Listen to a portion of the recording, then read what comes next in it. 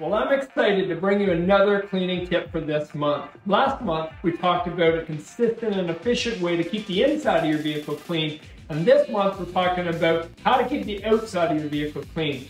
There's something so refreshing about having a clean vehicle. But when you think of going to the car wash or getting all your car washing equipment out, it can just seem like a real big task and very time consuming.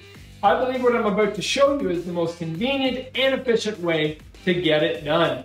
So get 2 microfiber cloths, soak one with hot water and wring it out thoroughly so that it's wet but not soaked.